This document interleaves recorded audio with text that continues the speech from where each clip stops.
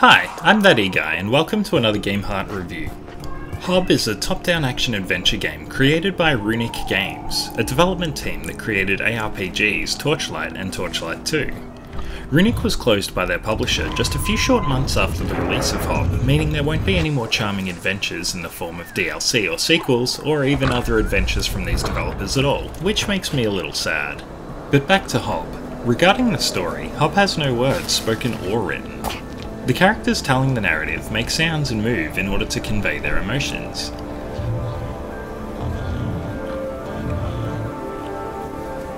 I've never particularly been good at charades, and as such a lot of the message was lost on me. The main overarching story is easy enough to follow, so it's only the smaller details that flew by me. Basically, in Hob, you discover that the land has become infected, and with the help of your trusty robot companion, set out to cleanse it and save the world. Hob's main focus is on puzzles and exploration. There is combat in the game, but with few enemy types and simple AI, the combat isn't a focus.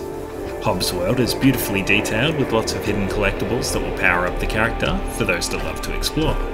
Throughout the game you will gain more abilities that allow you to explore additional areas, providing some freedom, but it still directs the player towards the next main objective.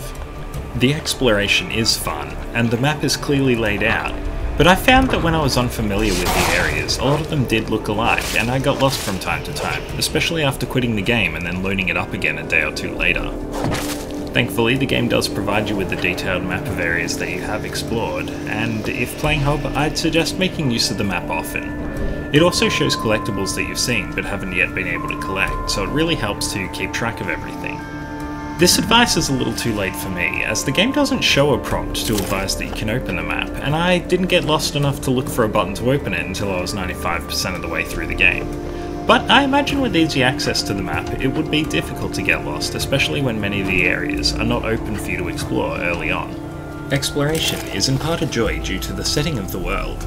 When starting the game, it would be fair to assume that you're on an organic planet made of soil, but after some time, you will reach ruins that are clearly artificial, and then, when diving into underground caves, you discover that the entire heart of the world that you inhabit is mechanical. This mix of nature and mechanical not only makes the world you explore more interesting, but it fits into the gameplay as well, as you will literally be restructuring the world around you when completing certain sections. This can range from raising or lowering small sections of the map to completely conjuring new areas to explore from the depths below.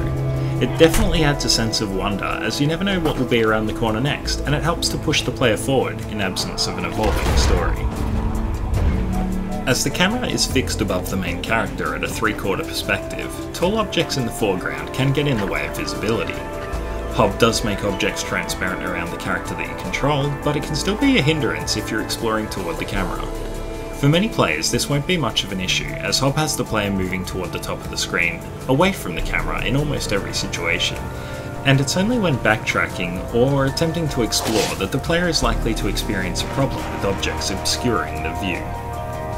As Hob's protagonist, you can run, sprint, jump and swim. When there are vines or ladders, you can climb them, and certain boxes are able to be pushed or pulled to activate switches or use as stepping stones. For combat, you can dodge roll and attack with the sword.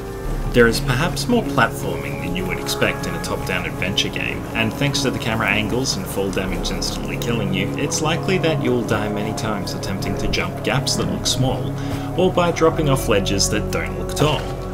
Death isn't too painful in Hob, as the player will respawn with no penalty and no progress lost, and for the most part you will be activating spawn points before any dangerous sections of the game, which will minimise any backtracking that you need to do to repeat a section. Soon after starting the game, you will gain a powerful glove that gives you multiple additional abilities. The first one you gain will be a punch attack that can demolish damaged walls and activate certain switches. Throughout the course of the game, you will come across upgrade stations that will provide extra abilities. Every ability that is earned can be used in both exploration and combat, although I will say that for the most part, the punch is the only ability that I made use of in combat due to many abilities draining all of your energy after one use. Your energy pool can be upgraded, but by the time I got that extra energy to use, I was used to not using the abilities that I had been provided with. In normal difficulty, the combat isn't too punishing. There are enemies that can destroy over half of your health bar in one hit, but these enemies have extremely predictable attack patterns, and the dodge roll has a large invincibility window, so it's not that difficult to time at all. You're more than likely to be finding yourself dying due to impatience over anything else in the combat, as some enemies have quite a lot of health and can take over 5 combos to wear down. Other enemies require the use of abilities such as the Punch Glove to destroy their armor, and although it does open up an element of strategy to the combat, the delay at which the punch charges to break the armor is slow enough to make it feel more like a chore to sit back from the enemy whilst charging, allowing them to approach, instead of rolling into the combat and finding an opening to get the punch in. There are upgrades to increase the punch charge speed as well as increase sword and punch damage, but I still found that I had these issues even with most of the upgrades purchased or unlocked. Despite these complaints, the combat is fun, and there are enough enemy types in the game to keep the combat fresh for the duration of the story. And for the most part, you only come across the particularly spongy enemies toward the end of the game, so it won't be a slog the entire way through. There are also aerial attacks that can be used on enemies, but I never found a useful moment to use these, as the flying enemies are too quick in the air, and the air attacks feel like they leave you open when compared to swinging your sword whilst on the ground.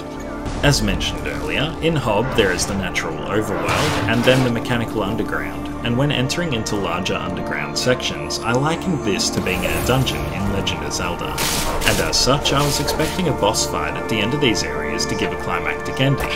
But Hob only has one boss fight in the entire game, which is optional right at the end.